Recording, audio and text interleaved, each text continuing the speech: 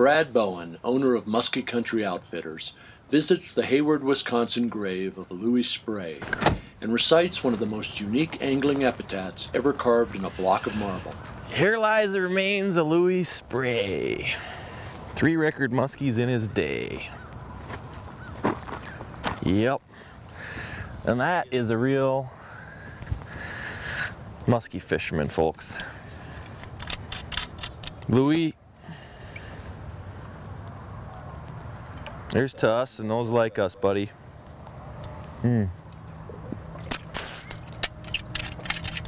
Rest in peace and may the muskies never sleep. Louis did catch 3 record muskies, and his reign as the Northwoods Muskie King spanned a decade and ended with a controversial 69-pound, 11-ounce monster caught in 1949, and landed just 3 months after Illinois sports writer Cal Johnson moved to Hayward and set a new world record himself with a 67.5-pound fish. Louis Spray's fish ignited a firestorm of controversy, with both anglers trying to discredit the other. There were allegations of inaccurate weighing and fish not being caught in legal waters. Brad takes us to a local watering hole in Hayward to further explain the history. Yeah, so here we are. This is the Moccasin Bar in Hayward, Wisconsin, but this is the old Spray Cafe. This was Louis' bar back in the day when he was doing his Hayward days. And this is the biggest muskie left, in existence. It's not Louis' fish. Louis' record mount died in a fire in Rice Lake. Illinois sports writer Cal Johnson took this thing. Reportedly taken out of Le Coudray in 1949, 67.5 pounds, 60 inches and a quarter. A lot of people think it's bullshit because if you look at the picture, that's a river fish. That doesn't have a bar on it. And those big clear lakes, almost all the fish come out with bars, and the taxidermists added bars to it and stuff. And so, but who's to say? I mean, these old records have a lot of things behind them, and there's a lot of water under the bridge and shit. Hayward, Wisconsin is the self-proclaimed muskie fishing capital of the world.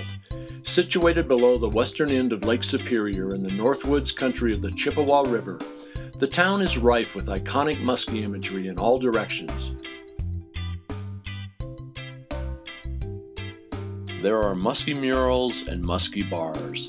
And then there's the Freshwater Fishing Hall of Fame. Executive Director Emmett Brown gives us a tour. The Freshwater Fishing Hall of Fame, located on our 7-acre site in Hayward, Wisconsin, was formed in 1960 with the erection of our building, started in 1974 through 1982. We currently house over 100,000 sport fishing artifacts. We have 1,000 antique vintage motors on display.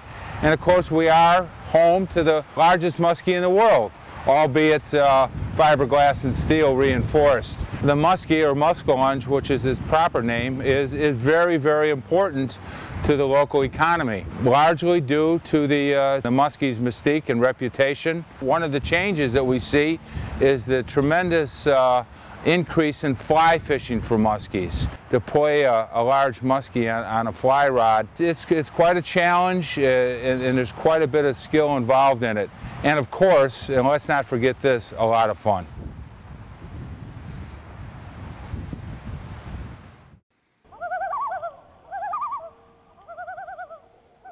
We're after muskies on the fly in northern Wisconsin, and we've come to Boulder Lodge on Ghost Lake. Proprietor Karen Doby pours cameraman Mike Grasecci and Grizzly Hackle outfitter Drew Miller a welcome cup of joe. Boulder Lodge is the unofficial headquarters of Muskie Country Outfitters and offers muskie anglers from around the country very comfortable and wonderfully classic Northwoods accommodations with a rich angling theme. She wants to sell my muskie. She wants to sell my muskie. Brad takes us to his trailer / fly fishing flop pad, where we meet his 2 guides, Tim Fisher and Lucky Porter, tying one of their big signature muskie flies. It's like a locker room, I mean, this thing's like a focused piece of attack hardware, right? And it's still kind of neat, the basic stuff, but then really last season we started messing with the articulation, and it just brought the whole level of it. We're gonna roll and eat.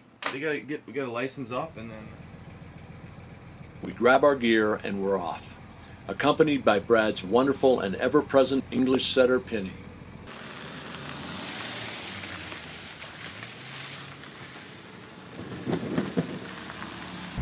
Calm day, everything's lining up. It should just, you know, the anticipation is huge for us. That's part of it. I have a hard time like sleeping past 4 o'clock in the morning. You know, you get that adrenaline.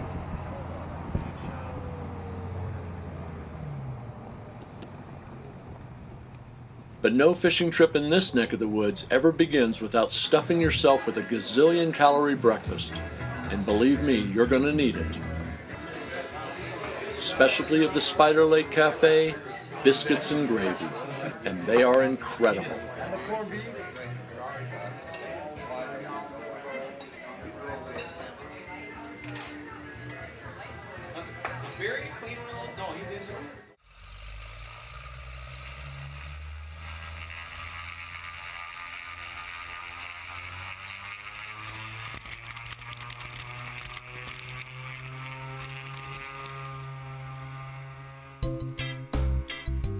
Welcome to the spectacular autumn splendor of Wisconsin's northwoods. In 1923, Northern States Power Company built a hydroelectric dam at the confluence of the east and west fork of the Chippewa River, flooding 10 lake basins and creating the best muskie fishing habitat in the world.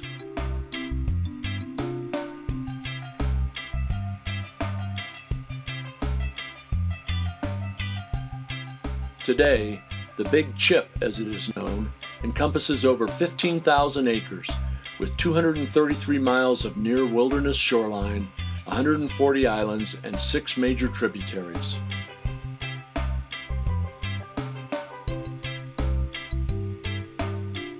Brad Bowen and the Muskie tribe, as he fondly refers to his angling pals, have explored the area extensively and know better than anyone where record muskies can be found.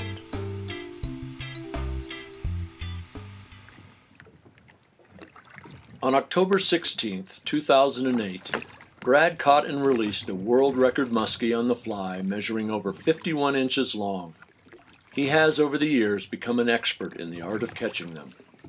It's a tough fish to fish, and a lot of people, you know, don't come out and put the time in on the water, and that's the key, you know. We sat around breakfast today and had a lot of discussion on the variables that we're dealing with, but bottom line is just get out here, get our fly in the water and keep it swimming. The only thing we can control is just being out here. You know, we can't control whether the fish are gonna become active or not, but we can get out here and start the work. You know, it's a little bit like going to the salt mine. You just grab your axe and start swinging it. Muskies tend to strike right at the boat, and that is the pivotal moment. Brad gives Drew his first introduction.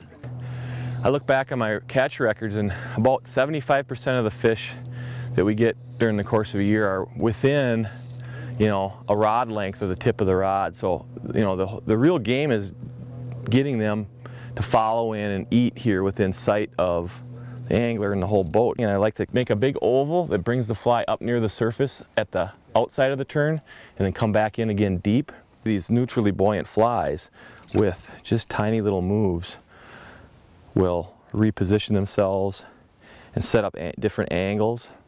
Some little moves away like that, and the rod, the tip in the water, and that noise of the water friction is not a problem. It's actually kind of almost an attracting type situation for them.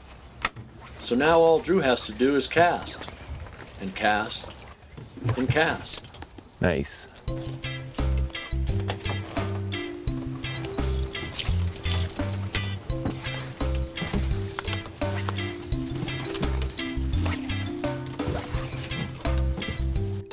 Muskies have been called the fish of 1,000 casts, and it quickly becomes evident to Drew that he'll be using every one of those.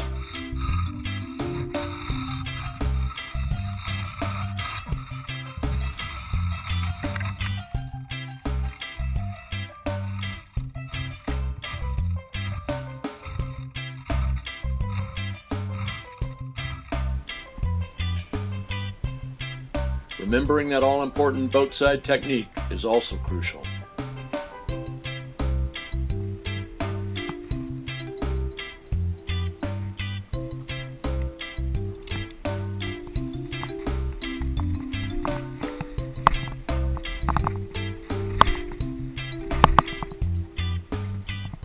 Drew settles into a rhythm, when suddenly Lucky on the other boat with Tim gets a grab. Full line out there, but he's got some weight to him. Come on, be a monster. Wow, there really are muskies in this lake. Good It's a good muskie. fish. It's a good muskie. Good fish. Nice. Tiger. It's a big tiger. At first, Tim thinks Lucky's fish is a tiger muskie, which is a hybrid between a muskie and a pike, but its pointed tail fins rule that out. Hell yeah. Hell